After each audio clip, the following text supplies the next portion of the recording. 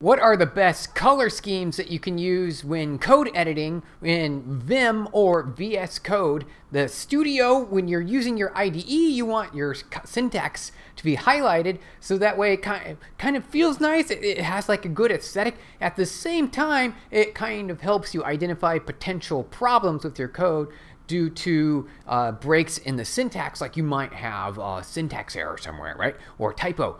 The coloring of the syntax will help you identify these problems more quickly and rather than having to rely on the compiler to detect them for you immediately or problems down the line. That's why syntax highlighting is so good.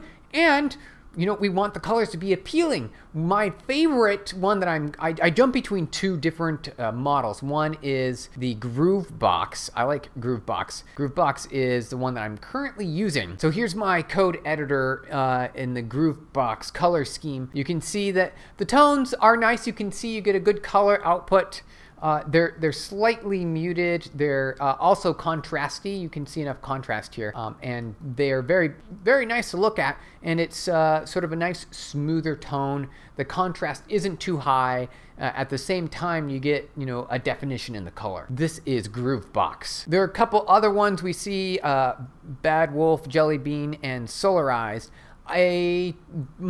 Those are not my second favorite. My second favorite, before we get to these other colors, is Monokai. So here's Monokai. I like this color a lot more for VS Studio Code or Vim Code Text Editor because the colors are bright, they're cheery, and they have almost the maximum amount of saturation that you can have at the same time, still providing contrast and a wide range of syntax opportunities when you're highlighting different words or tokens on the screen. So I tend to jump between Monokai and Gruvbox, just depending on the mood that I'm in at that time. Jumping over to a few of the others that are, I would say, the runner-up models that I like from a color scheme perspective. You can see this is BadWolf.